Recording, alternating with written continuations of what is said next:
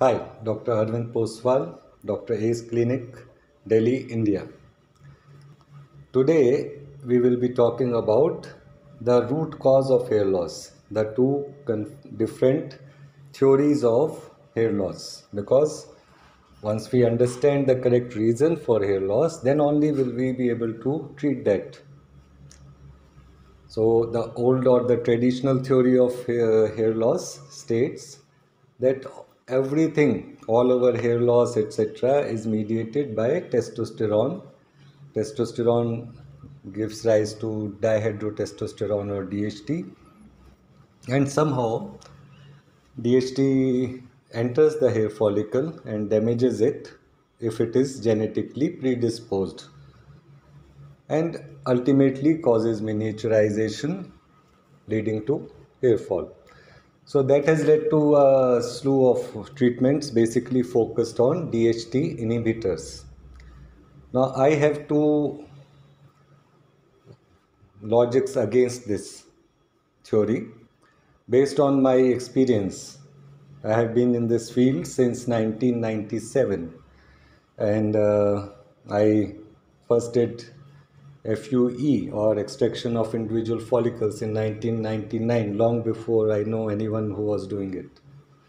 And also body hair to scalp transplant and beard hair to scalp transplant. Beard hair to scalp transplant, the world's first case was done at my clinic in 2006, and it was documented. So anyway, apart from my credentials, let's get back to the topic. Now, if testosterone and DHT were responsible for hair loss solely in androgenic alopecia or male pattern alopecia, then people should have lost hair at the age of 15 to 18 years. That is the time when the body experiences peak testosterone levels. That is also the age when naturally you will have the maximum DHT, also leading to loss of the hair follicle, which are genetically predisposed.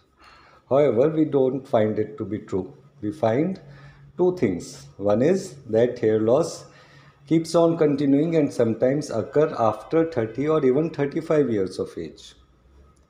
So that is a time when the testosterone levels are actually going down, but the hair loss is progressing. Secondly, a whole lot of DHT inhibitors have been tried, and I say, based on my extensive experience, that no, they do not work consistently. Otherwise, no doctors would be bald.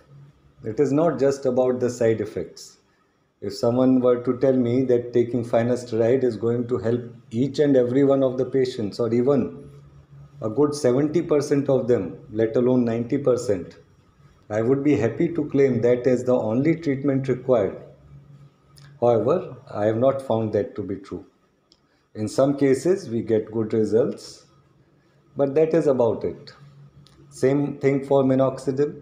And if you ask deeper questions about the exact mechanism of action at the cellular, at the genetic level of how this hair loss is occurring, how DHT is accentuating it, and how DHT blockers are being able to help out. That is not explained, that is not known.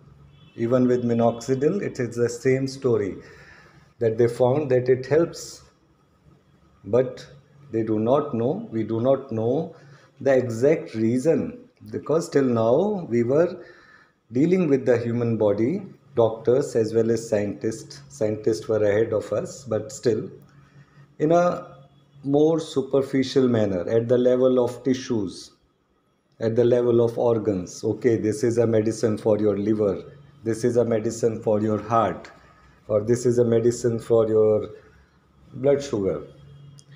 Now science has progressed, we have gone down, it is like zooming in into the individual cells, into the environment of those cells. That is where we are finding the exact reasons which protein binds to which other protein which blocks secretion or formation of another protein or enzyme. That is the level at which we have to now start seeing. Unfortunately, we are not looking at that level. So today I'll discuss that level.